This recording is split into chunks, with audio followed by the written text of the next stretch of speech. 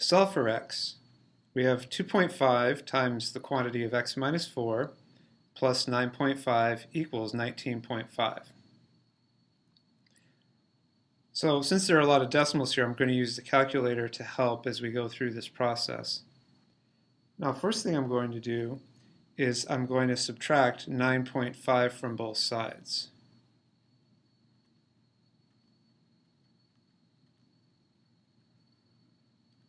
So we're going to have 2.5 times the quantity of x minus 4, and then equals, and we have 9.5 minus 9.5, which is 0, and then we have 19.5 minus 9.5, which is actually 10.0.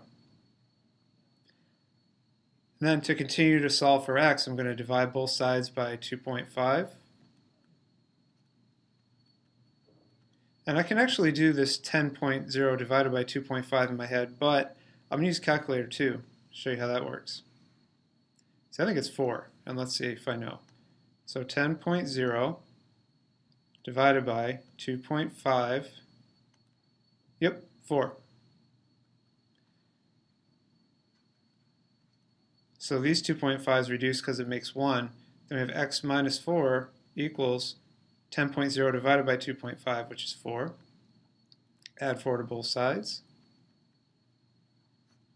And then we get x, and then minus 4 plus 4 makes 0, equals 4 plus 4, which is 8. So x equals 8. Now let's use a calculator to check the answer. So I'm going to enter it just like it's written here, except I'm going to put an 8 instead of an x. So 2.5, open parentheses, 8 minus 4 plus 9.5.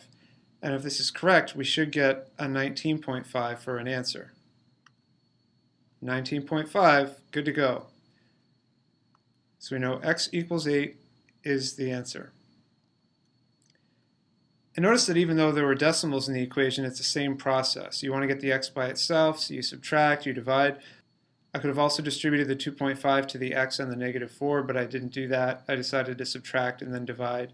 And you can use whichever process you want to as you're working through here. And that's the interesting thing about math, is that sometimes there are several correct techniques to find the same result.